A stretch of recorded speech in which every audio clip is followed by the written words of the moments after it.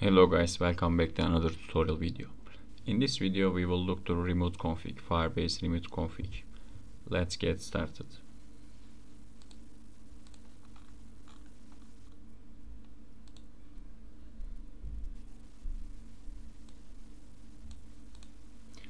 Firebase remote config allow to us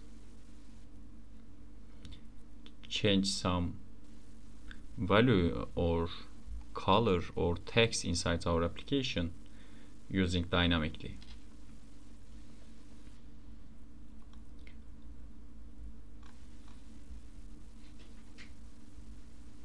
For example, you have one campaign and you want to change the main page banner. Using the remote config you can do it that task easily.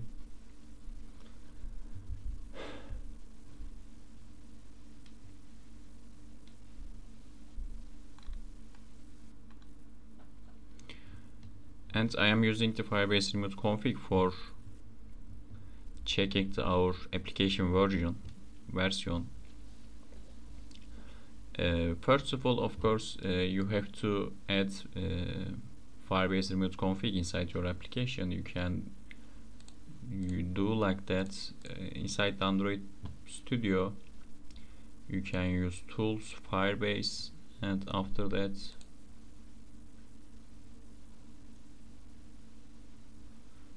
you can select the Firebase remote config and you can click these two texts, and after that Firebase remote config will automatically add it inside your Gradle and project. And after that, inside the Firebase console you have to launch the Firebase console, of course. And as you can see, I have one parameter in here. This is a integer parameter and default value is 1.7.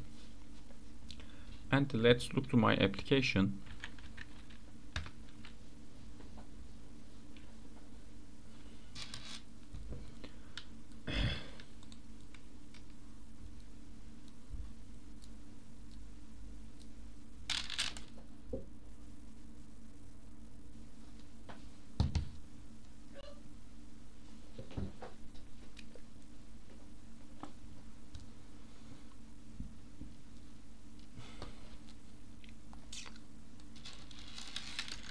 And yes, this is our application, and as you can see there is one error in here: please update app version.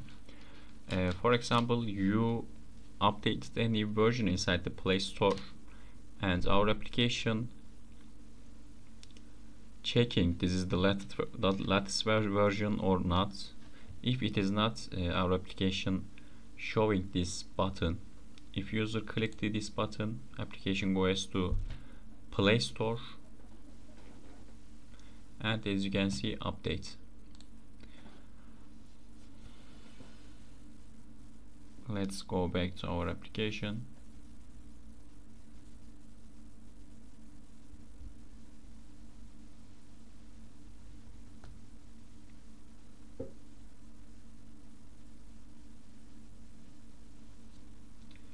And as you can see, this is the default value 1.7, and inside our Gradle file our version code is 7 and version name is 1.7, but this APK file is not 7, this is 6 actually.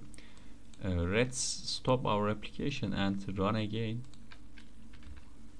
I mean, right now it should don't be show our bottom, because right now our application is using latest version. Let's check it.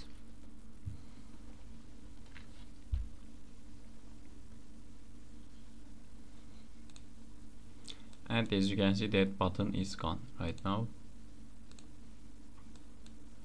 And okay, we can go to the fragment for seeing the codes. As you can see, I have one private function inside the more fragment page.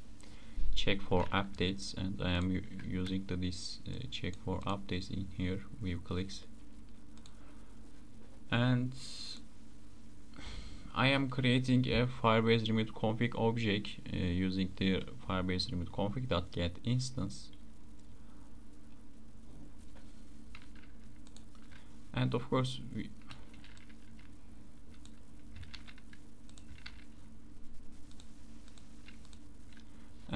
Firebase needs a default XML file. I created this XML file inside our raw REST folder XML package, inside the XML package, and I am activating the Firebase in here, and we have a one listener in here. If it is success, this is the important part. I am getting our latest version parameter in here, and I am getting our device current version in here, as you can see, using the package manager. And there is a one query, if query in here. If our latest version is big than the current version, as you can see, I am doing our our button visibility equals to visible. The default visibility value is gone right now, and after that, if user clicked this visibility button, I am starting an intent for request to this URL. Okay, thanks for watching. See you in the next video.